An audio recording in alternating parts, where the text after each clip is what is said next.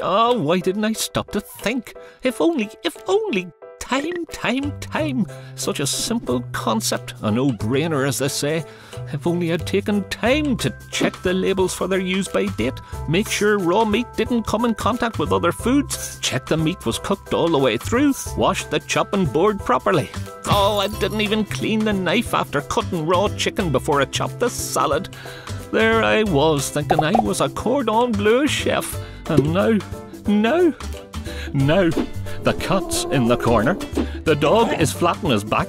As for the family, Julie and John are immobile.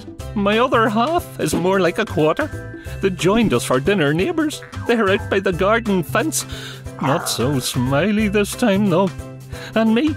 Well, I guess I'm next, so I'm just waiting for the next time to get it right. Take time to stop and think when cooking and preparing meat. Follow these 5 straightforward steps and it doesn't take a lot of time. Separate raw and cooked meats and poultry when buying. Store raw meat and poultry covered at the bottom of the fridge. Know your meats. Beef steaks, whole cuts of beef and lamb chops can be cooked to preference. Poultry, pork or any meat that has been rolled, minced or skewered needs to be cooked all the way through. Check that your meat is properly cooked before you serve it. Clean up thoroughly. Visit safefood.eu to find out more on how to prepare meat safely.